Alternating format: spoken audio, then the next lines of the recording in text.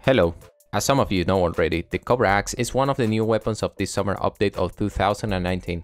It is the first axe to have a nice component in its attack values, making it a must-have for axe users who are willing to exploit the best places for them.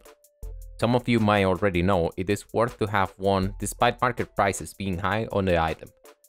That makes it difficult to acquire one, but once you have it, you know it's a purchase you won't regret doing. But do we know how good is this weapon?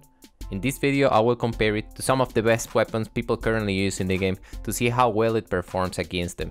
Let's find that out. We will make a quick comparison against weapons that share the same element, to some other weapons with different elements, and also against some of the weapons that were released in the same update. What do we want to compare? We will use some measurable data to find out how good it is. We can measure its price, stats, number of places where it can be used as the best weapon or at least a pretty good replacement of currently existing weapons, and so on. The first characteristic to compare will be the price. Being part of the Cobra set makes it a bit rare to find one of these axes because it only drops from a couple bosses, with Scarlet Excel being the main one.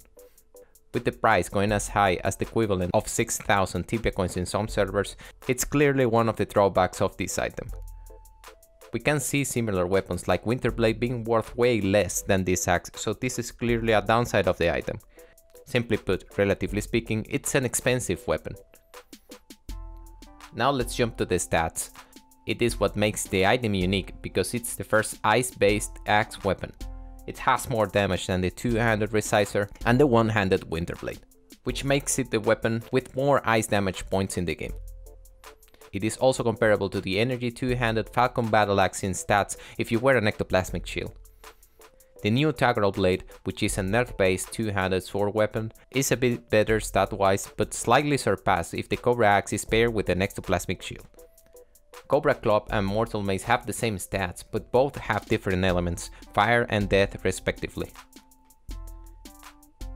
As most of you might know, the ice element is one of the most useful, if not the most one, in the game. This allows the wearer of this weapon to exploit the best they can some of the best places in the game. It can even be a decent replacement weapon for some places, so you're almost guaranteed to make a good use of it.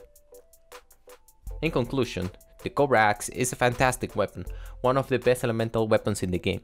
The best one if you consider the ice element to be very important to you. The only drawback would be the high cost of it. It is quite rare, but it is worth having one because it offers so many advantages that other weapons won't be able to fulfill. It's not a weapon that will replace other elemental weapons like Falcon Battle Axe or the fully physical Umbra Master Chopper for axe users, but it opens up so many choices that the price is just worth it. If I had to choose between Falcon Battle Axe and Cobra Axe, I would definitely get Cobra Axe first because of the reasons I mentioned before. And that's it for this video. I hope you liked the breakdown of this item. If you did and want to see more item breakdowns like this one, smash like and leave the item you want to see in it in the comments. Don't forget to subscribe too so you can keep up to date to what's new in the game. And I will see you in the next video. Bye bye.